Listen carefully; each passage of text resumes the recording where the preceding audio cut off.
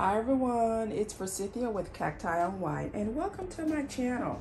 Today I want to do a quick spotlight video on my Pachira aquatica.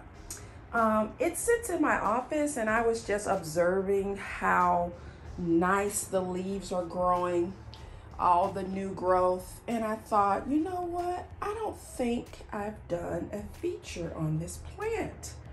So I decided to stop what I was doing and bring it into the woman cave to do a quick spotlight video. If you're interested in learning more about my Pachira aquatica money tree stump, keep watching.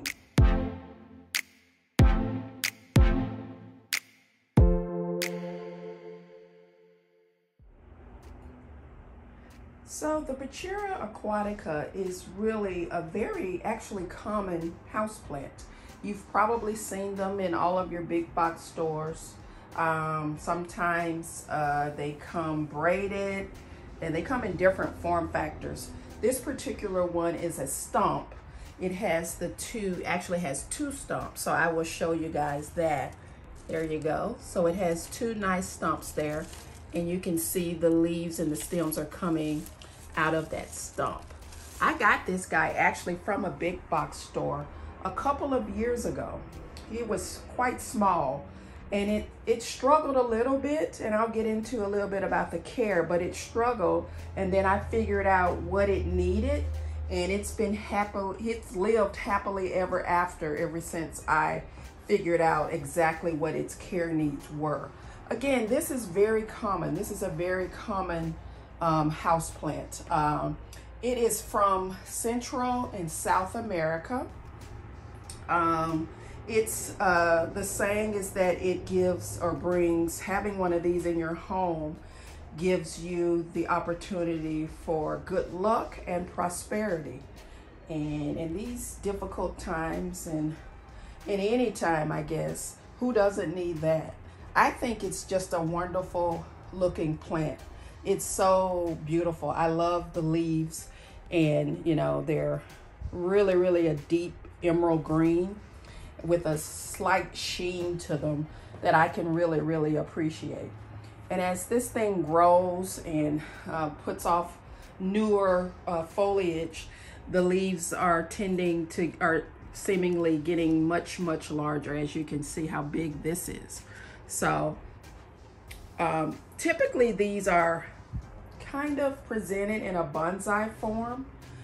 This one is in a pot, as you can see. Not really bonsai, but I'm thinking about doing that. I just, you know, I hate to trim it up because look at it. I don't want to cut any of this. And again, you can see all of this is new growth. So it's really doing well. Really doing well. It's a beautiful specimen, actually. It sat on the windowsill for a long time when it was much smaller, and then it actually outgrew the windowsill. So I moved it to my office, and it actually sits on my desk under a grow light. So that's where it has lived for at least a year, maybe longer, a year and a half, not sure, but it really loves the location that it lives in right now.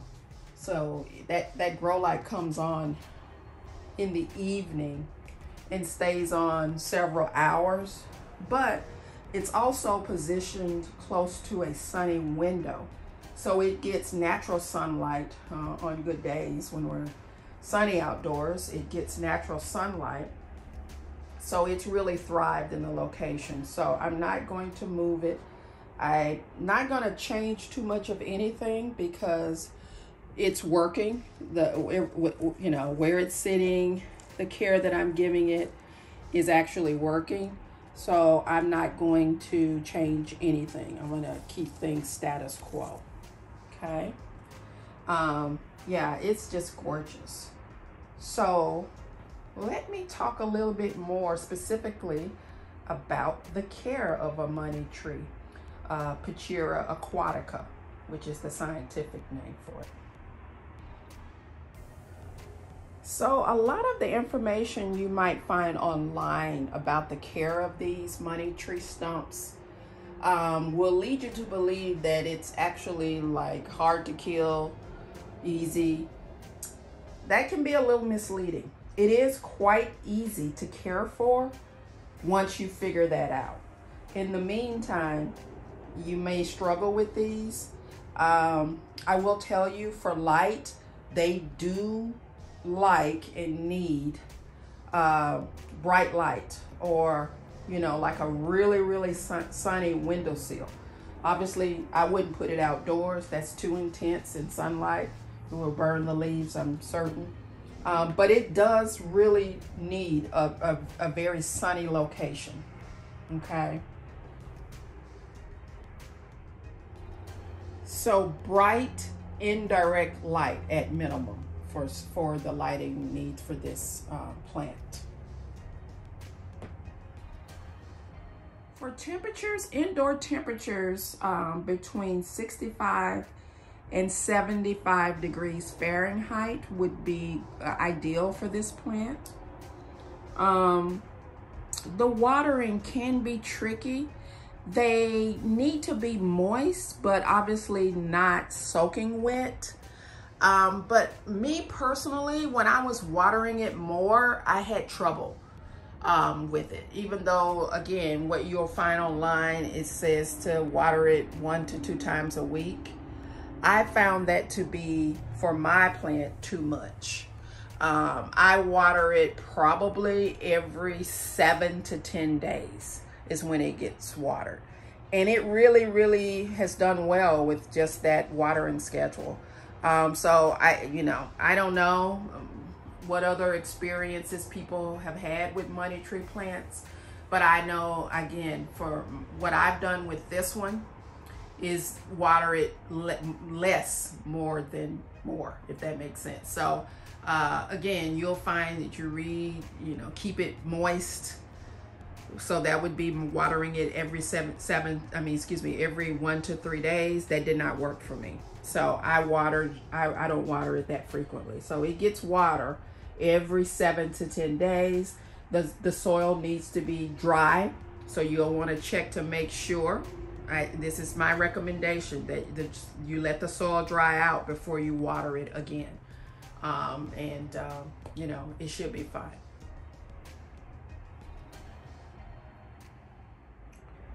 So I have this guy in a general purpose soil, potting soil. I did add more perlite to it.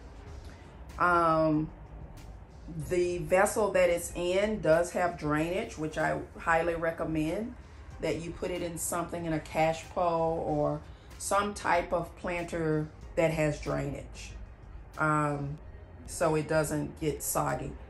So yeah, fertilizing, general purpose fertilizer should work. I haven't fertilized this guy in a while, but with it coming upon spring here soon, which you wouldn't know considering it's 30 degrees in Dallas today, but whatever. I will start giving it some fertilizer. So I think just a general purpose fertilizer should work for it well.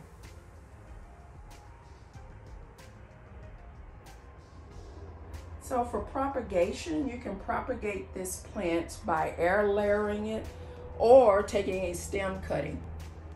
Obviously, I don't believe if you take a stem cutting, you won't have the stump. I don't know how you would. But possibly, I don't know. I've never propagated this plant. So if you have propagated this guy before, drop a comment down below and let us all know what technique did you use. Did you do the air layering? Did you do a stem cutting? If you did a stem cutting, did you develop trunks like these? I'd be curious to know. I would like to see it. I would think it would take a long time too, but you can propagate these pretty easily.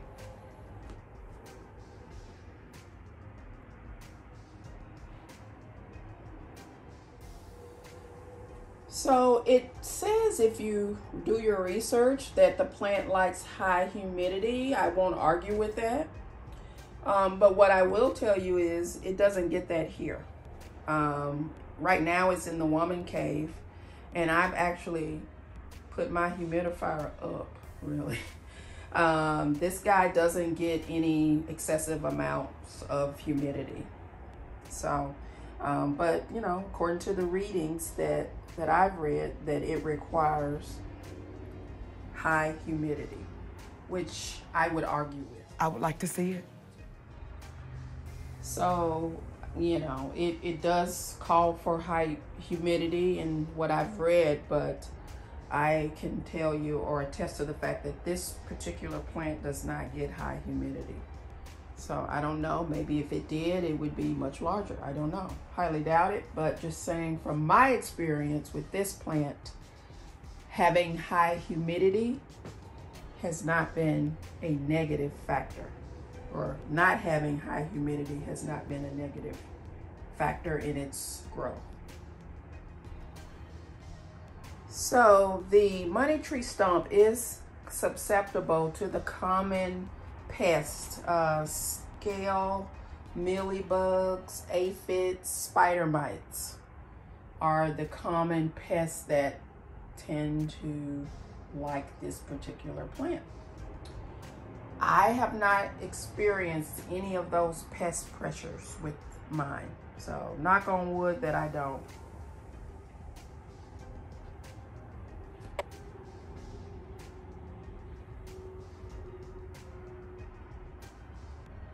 Guys, I'm going to go ahead and close the video out. Just wanted to showcase this tree. I think it really is a beautiful tree. I think it's easy care. Again, once you figure out the requirements for the tree in your environment, it's beautiful. It will add to any home, any office. So it is quite affordable. I don't believe this was over, I want to say $8 or $9. It was much smaller, however, but it's quite affordable. It is, if you believe, it brings good luck and prosperity into your home. And again, like I said earlier, who doesn't need that? Couldn't hurt. It's a stunning plant. So I highly recommend the Pachira aquatica to any plant lover's collection. It's a stunner. If you like this video, give it a thumbs up and let me know down in the comments, you know, if you have a money tree stump, and tell us all about yours and your experience with it. If you haven't done so already, consider subscribing to the channel. It will really help me out. Turn on the post notifications so you know when I upload a new video. And I will see you guys in the next video. Bye.